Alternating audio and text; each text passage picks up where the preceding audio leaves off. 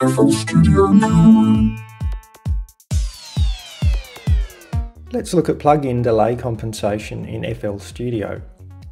PDC is needed when a plugin has a delay or latency that places its audio out of sync with the rest of the project.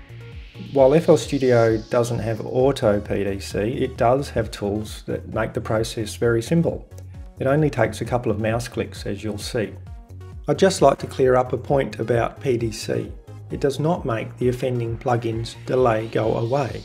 PDC simply adds the same delay to all the other plugins, so everything's back in sync. Auto PDC is exactly the same.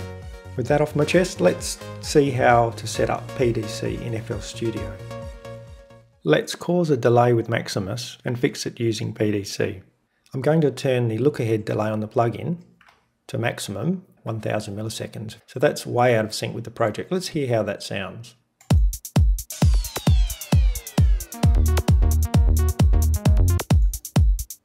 Okay, that's a real mess. So we need to compensate for the delay caused by Maximus. One thing to notice is that all the mixer tracks are routed to the master mixer track, including the track that contains Maximus. The first thing we do is select the track we're going to use for our plugin delay compensation. And I'm going to rename it just to keep things simple. Let's call it PDC. And with the PDC track selected, from the menu, select Create Submix to Master. What that has done is link all the tracks that were originally linked to the master track to the PDC track. There's one track we didn't want to send to the PDC track, and that's the drum loops track that has Maximus. So we'll send that back to the master channel by route to this track only.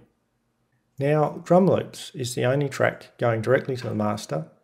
All the other tracks are linked through PDC. Now there's one more step. Simply select PDC track. In the mixer track properties window, there is a control for setting the delay. We select set from drum loops track. Now, the PDC track has a, as you can see down the bottom, 1000 milliseconds delay, and we're done. Let's hear how that sounds. Everything's back in sync again. And to show you that's the case, I will turn this off by resetting it. Okay, we're out of sync. Once again, set from the drum loops track. Back in sync. And that's all there is to it. Enjoy your PDC.